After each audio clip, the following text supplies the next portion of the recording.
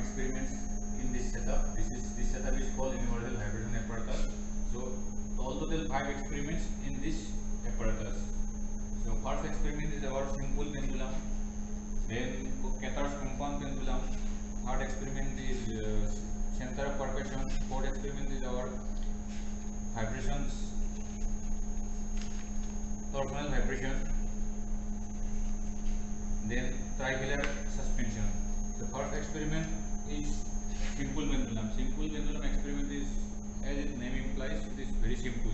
Already you have did during your 12th class physics lab this simple pendulum experiment, and during BTech laboratory class of the physics department you have did this simple pendulum experiment. So same experiments we will repeat here. By using this experiment, doing this experiment we will find out the value of G here.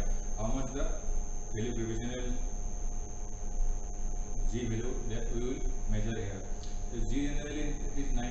We measure the small g. How much the value of small g? Small g value we known to us, that value is 9.8 meter per second square. So small g is acceleration due to gravity. So here how much the value of g we will measure by using this experiment. So this is thread, this is massless string or thread, and this one is a point mass, or we can say this is bob. So this experiment we will perform by some specific length. This string length can be changed. A different length we will make it different length, and then we will suspend it.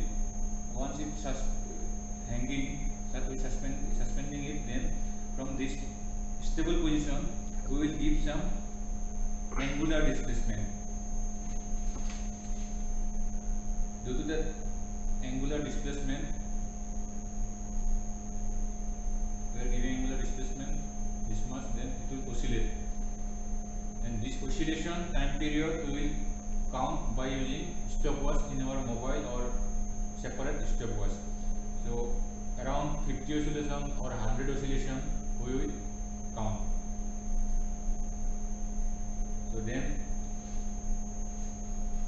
from this time period we will measure, then we will get periodic time, and then finally we will measure the value of G. At different lengths this experiment can be performed. Thank you very much.